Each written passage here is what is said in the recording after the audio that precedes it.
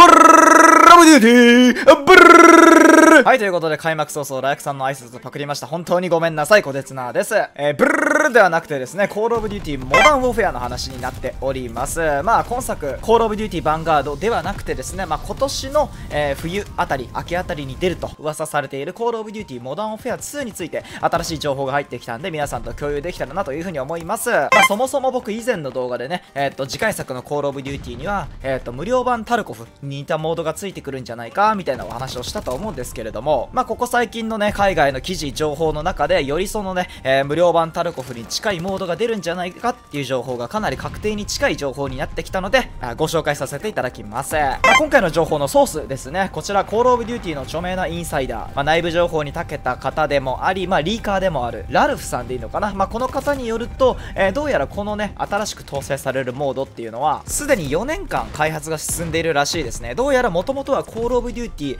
ー、MW ですね、2019年に発売したコールオブデューティー MW の段階で本来であれば実装する予定だったんですけれども、まあ、開発期間が伸びに伸びて、今年出るコールオブデューティーの次回作、コールオブデューティーモダンウォーフェア2での実装が、まあ、現実味を帯びてきているというお話らしいです。一応コードネーム的な呼ばれ方では、今内部では DMZ と呼ばれているらしいですね。そしてこのモードはプロシージャル作成された世界、まあ、プロシージャルっていうのは自動作成的な機能という風に、まあ、ゲーム業界では言うらしいんですけれども、まあ、要は普通であればね、プログラムを打ち込んでデータを打ち込んでってなったら、まあ、固定されているデータ、固定されているマップになると思うんですけれども、まあ、素材となるデータとアルゴリズムだけ用意しておけば自動的に、まあ、AI 側が、マップだったりだとか、まあ、背景要素、落ちているアイテムだったりとかを自動生成してくれるみたいなシステムらしいです。まあ、このプロシージャル作成された世界とバリエーション豊かなミッション、AI、天候、イベントを特徴とする、まあ、オープンワールドなタイトルだと説明されているらしいですね、今のところは。まあ、本当に以前紹介した通り、エスケープフロムタルコフをイメージしてもらうのが一番想像はしやすいのかなというふうに思います。もともとね、先ほど説明した通り、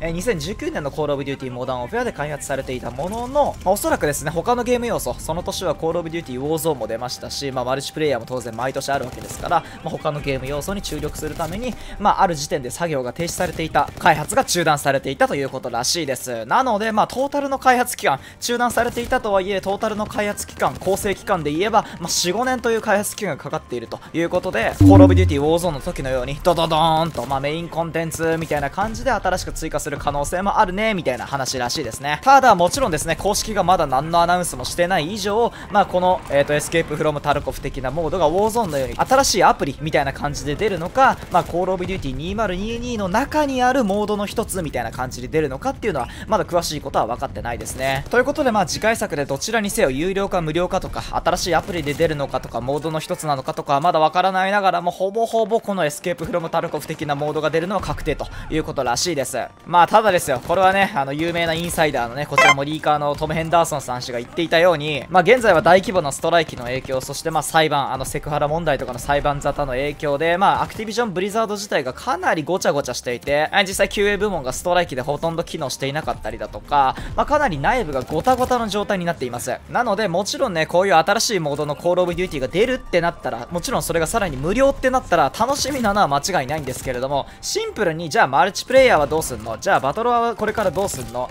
まあ、そんないろんなところに手出して、ただでさえ今シーズンね、コールオブデューティーの競技シーン、まあ、プロプレイヤーの方、プロチームのオーナーの方からめちゃめちゃ不満も上がってきているのに、そんな状態で本当にね、まあ、マルチ、バトロワ、そしてこの新しく出ると思われるオンラインサバイバルモード、コールオブデューティーモダンウォーフェア2を正しく機能させられるのかっていうのが、まあ、こういったリーカーの方たちにとっても今のところは大きな障害、不安要素らしいです。まあもう何にせよね、このリーカーの方まで心配してるぐらい、とにかくアクティビジョンはもうね、今はもう自分のことをどうにかした方がいい、マジで。どうやら噂によると、今作ヴァンガードの売り上げ自体がね、世界的な売り上げ自体があまり良くない、芳しくなかったっていうところで、まあ今作のね、コールオブデューティーモダンウォーフェア2の発売が10月になるんじゃないかっていう話もあるみたいなんですよ。まあここ最近11月発売日が多かったと思うんですけれども、要は1ヶ月早める、従来の作品、過去の作品に近い形の発売時期に戻すみたいな。いや、嬉しいよ。発売が早くなるんだったら、それはそれでもちろん嬉しいんだけど、いや、ヴァンガードの今のアップデートの現状みたいな状態で発売されても、君たちまた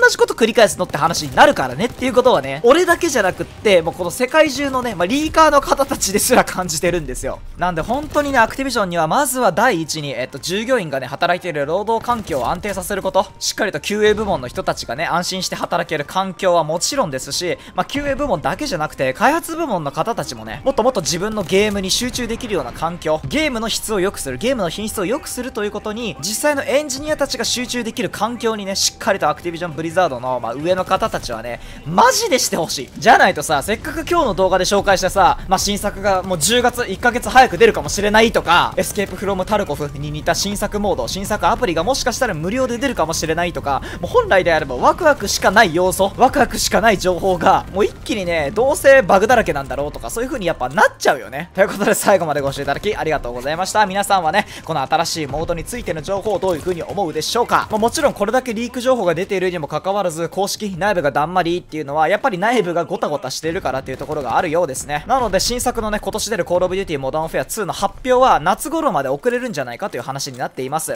というか最近のコールオブデューティは発表自体もね、春先じゃなくって、ほぼ夏に発表していたんで、もともと遅れ気味ではあるんですけれども、もういろんな意味で不確定要素、不安定な要素が多すぎるので、発表自体もおそらくは夏頃まで遅くなるだろうし、ただヴァンガードの売り上げが良くなかったから、発売自体は11月じゃなくて10月、1ヶ月早めるんじゃないかみたいな情報も出てるし、いや本当にね、マジで頑張れ、しっかりしてくれアクティビジョン。100シーブスのオーナーの方がね、おっしゃっていたように、コールオブデューティってマジでめちゃめちゃ無限の可能性がある素晴らしいゲームだと思うんですよ。今まで積み上げてきた歴史とかもそうですし、本当にね、最高のね、世界最高の FPS になれる可能性、なれるポテンシャルっていうのは本当に秘めてると思うので、このアクティビジョンが直面している大きな問題、そしてこの大きな問題はもう外に隠せるような状態ではなくなってしまっている。そういう中で企業自体がね、正しい方向、正しい姿勢、正しい状態になってくれることを本当に心の底から願うばかりですね。ということで、また次回の動画でお会いいたしましょう。コテツナでした。お疲れ様です。おつぽん。